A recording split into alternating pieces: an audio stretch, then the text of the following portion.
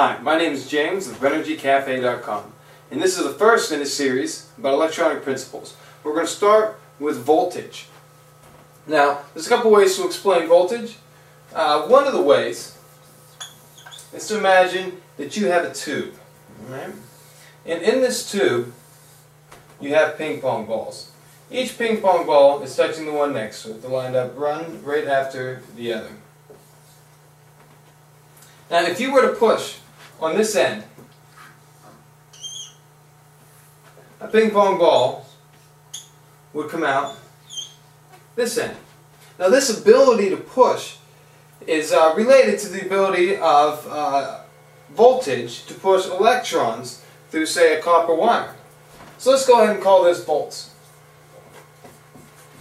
Volts is the potential energy that you have. Alright, so we have volts pushing these ping pong balls through. Now, the way you have to measure these volts is between two areas. You have to say its ability to push a ping pong ball in this side and have one come out this side. So it's measured in between this area and this area right here. So you're right here. And that's voltage right there. It's not real complicated, but it's very essential. And next we're going to get into current, and we'll be explaining the actual movement of these ping pong balls.